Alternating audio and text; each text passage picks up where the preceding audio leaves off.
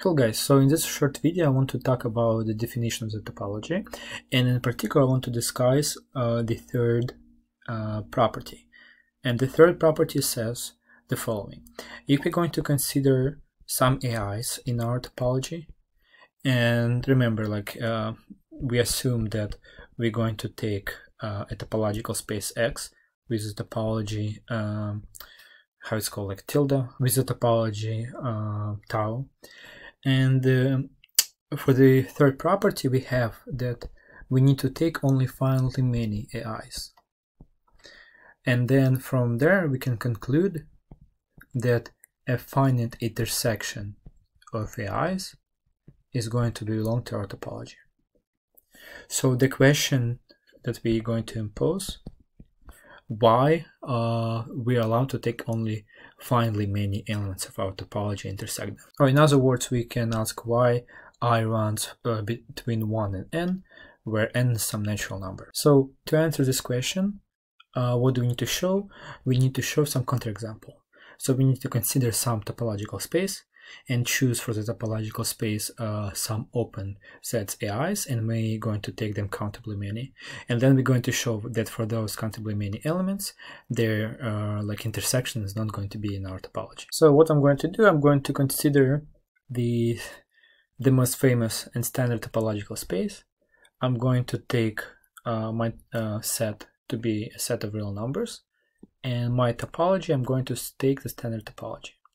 So what do I mean by standard topology? That means if I'm going to have a real line, I talked about the base before, so we can say, like, in terms of base, the topology, if I'm going to choose like any point, is going to be generated by like open intervals, or is a topology like from real nulls that we know. So like our open sets are going to be sets that for every point you can find some neighborhood around it. So let me sketch a picture probably. So if we're going to take some set A, then for that set A, I'm going to take a point like small a, and around the small a I can find some u such that u belongs to A. Okay, so let's choose the collection AIs for this case. And AI is going to be equal to 0, 1 plus 1 over I. And I'm going to run my I through natural numbers, so it's going to be 1, 2, and etc. Okay, so let's see what I'm going to get.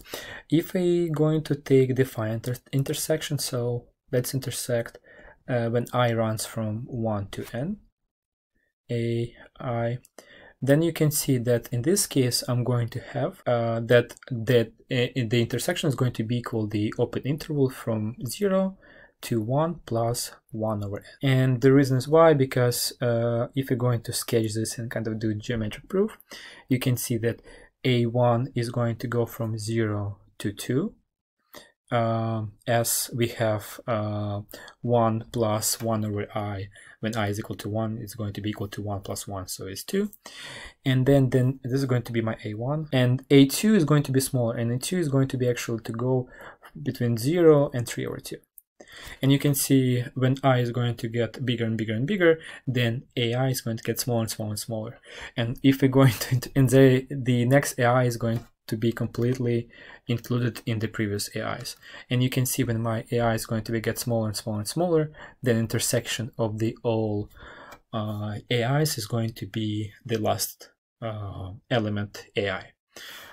If you have any questions about that, please let me know and I can just answer in the comments.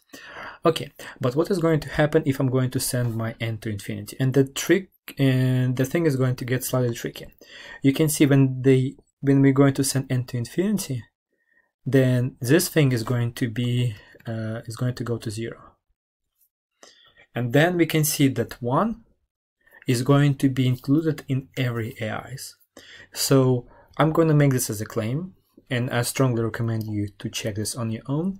The intersection of AIs when I goes from 1 to infinity is going to be equal to a half open interval between 0 and 1.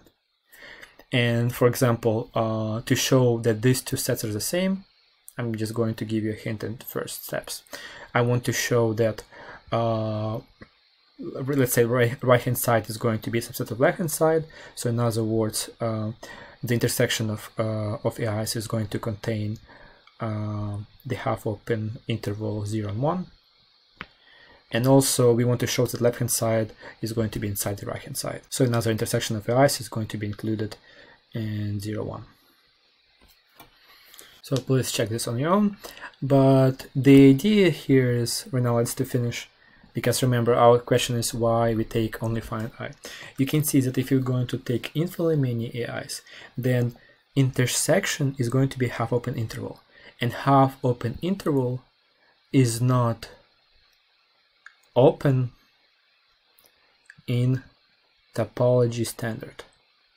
And the reason why it's not open, because if you're going to take a point 1, then it doesn't matter like what neighborhood you're going to take around that point. If I'm going to take neighborhood and make it smaller and smaller and smaller, that neighborhood is never is going, let's call that neighborhood like UI, for example, then UI is never is going to be a subset of 0, 1, as we always can find the point on the right, which is going to be outside. So that means that if I'm going to take the countable intersection of my open sets, then that intersection is not always going to be open.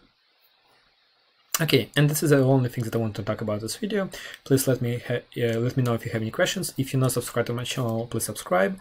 And I'm trying to grow my channel, so please feel free to share this video with your friends and with people, that we're gonna get more subscribers, and then I can make more topology videos. Okay, have a nice day, and let me know if you have any questions. Bye.